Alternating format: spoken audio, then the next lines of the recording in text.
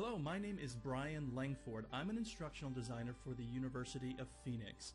After submitting my assignment for Class 1, I received a comment asking if I could post instructions on how to add your Spark page to the assignment. And so this is going to be a quick tutorial to show you how that is done.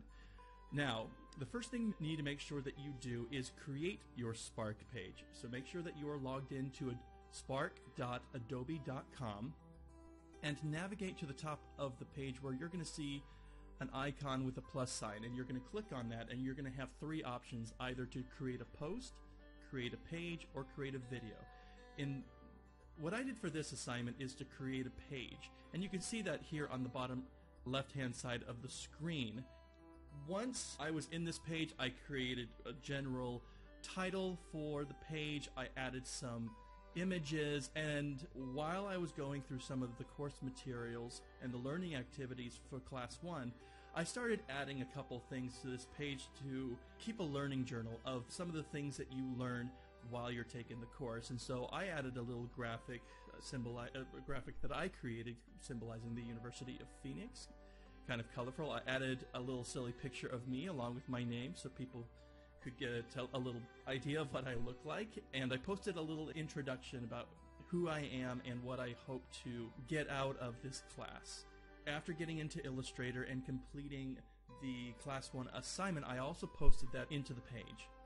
After I was done completing the assignment in Illustrator, I went back into the classroom to read through Step 5, which is the Class 1 review, and after I had completed that step, I was allowed to upload my assignment.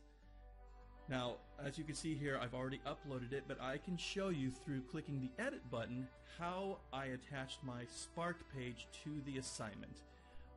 Now, in the assignment, I created a title, I added a little reflection about some of the reasons behind why I created the badge that I did.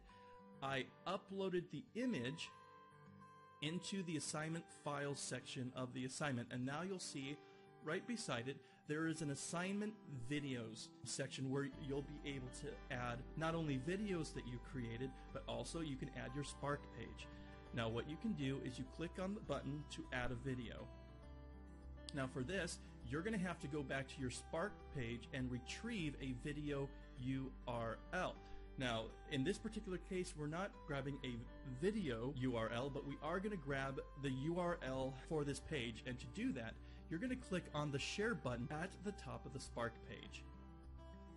Now, once you do that, you're going to see that there is an option to copy a shareable link, and that is the link that you are going to grab from this page. And so I'm going to click the Copy button, and now I'm going to go back to my Class 1 assignment.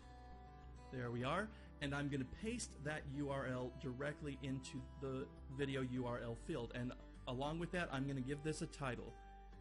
After I give it a title, I'm going to click the Save button, and you're going to see that that link is listed in the assignment video section.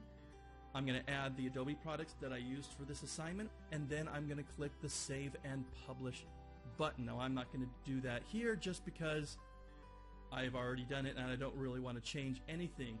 But that is how simple it is to add your Spark page to your assignments in this course, the Graphics and Illustration for Educators course from Adobe. Thank you so much for watching this. If you have any additional questions, please ask them in the comments section, and I will try to respond to you when I'm able.